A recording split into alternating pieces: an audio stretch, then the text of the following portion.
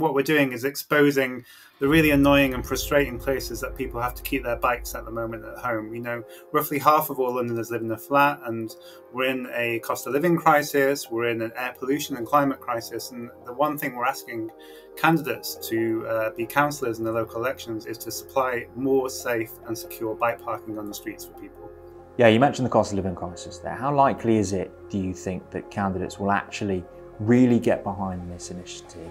Or will this one kind of fall by the wayside when there are perhaps a lot more pressing issues for councils to deal with in terms of people's finances and how people are going to cope in the sort of weeks and months to come? Every level of government has to take action, right? And what we're doing with this campaign is shining a light on the sort of action that local councillors could be making. So these are the people that Londoners go to the polls to elect in May. And we're simply saying to them, there are Londoners crying out there for spaces to keep their bikes so that they use their car less. I mean, analysis has shown that there are 8 million trips in London that could actually be cycled. 2/3 of all car journeys could actually be cycled in less than 20 minutes. But people are having to keep and store their bikes. You know, if families have to store their bikes by the loo in their flat and trundle it downstairs 3 flights of stairs, then it's just not going to be possible to do that every day. And this is a massive burden for a family.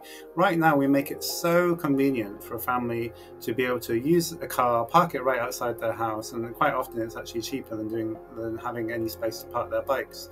So we've got to flip that. We've got to make it as easy, as convenient as possible for people to use their bikes, because otherwise people won't. You know, a lot of the time that we talk about, or we put a lot of the emphasis on the sticks that people have to bring in to try and discourage or reduce or ban car use on our streets. And you know, obviously we have to do that. We have to reduce car use because we're in a climate emergency. We're getting illegal levels of air pollution. But this is a simple sort of carrot solution that councillors could be bringing in. And quite frankly, they're not doing it at the speed they should be doing it. You know, we've got more than 60,000 people on the waiting list.